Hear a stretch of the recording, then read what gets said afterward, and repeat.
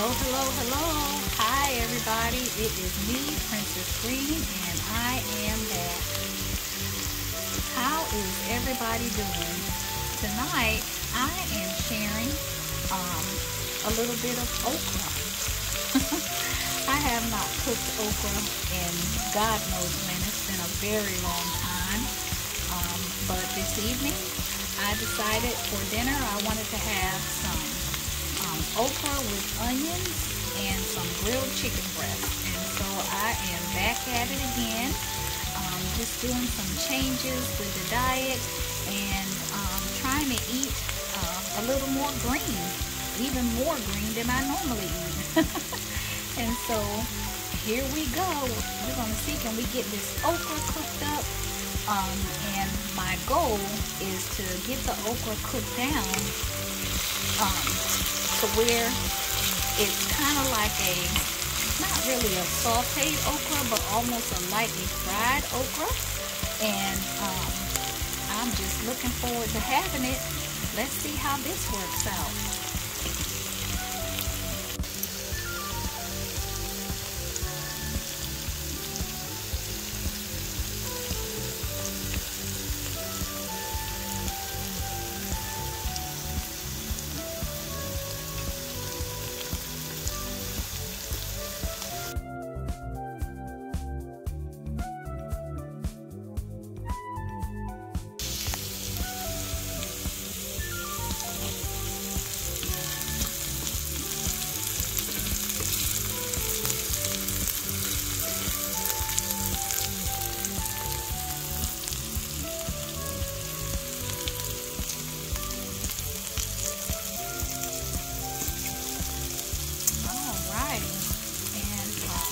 Okra is just about cooked down to where I want it.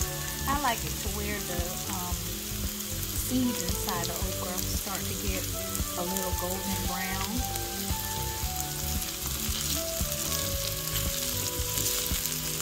And it kind of gets soft. And all of the liquid inside of the okra, I try to cook most of it out so that I can just enjoy the vegetable without all of the liquid. And right here at the end, I'm going to hit this okra with a little bit of called everything seasoning.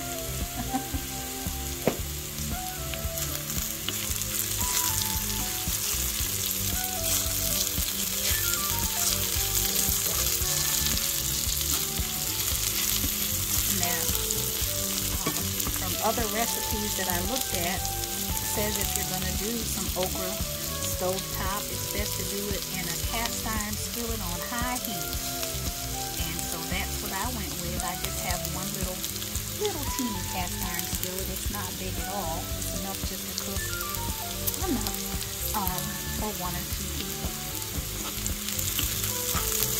And here's my seeds. They're looking nice and brown. So I'm going to go ahead and cut this okra on off.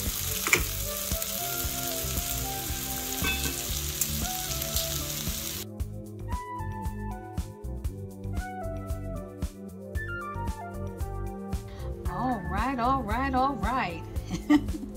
I am so excited. It has been such a long time, but I am excited to cook this okra.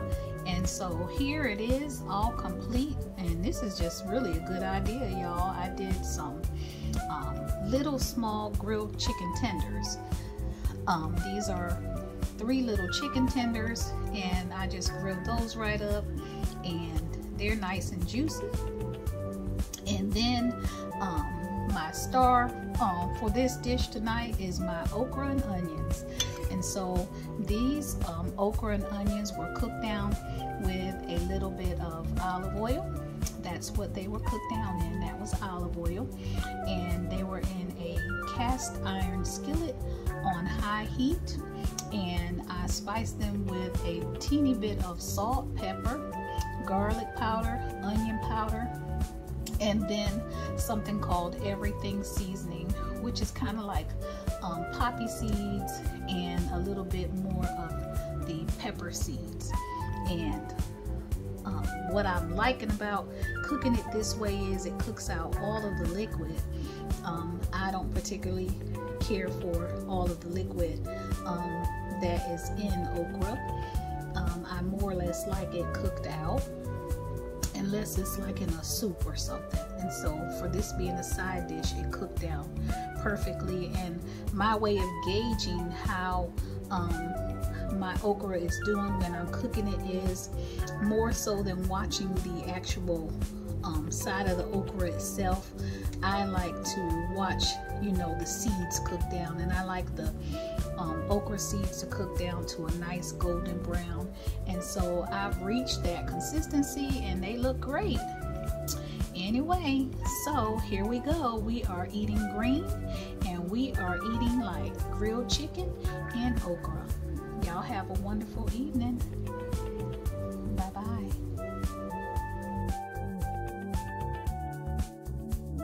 Alrighty, and so my dish is all set. I've got my grilled chicken and my okra all cooked down. But y'all, I'm really not wanting to eat just dry grilled chicken.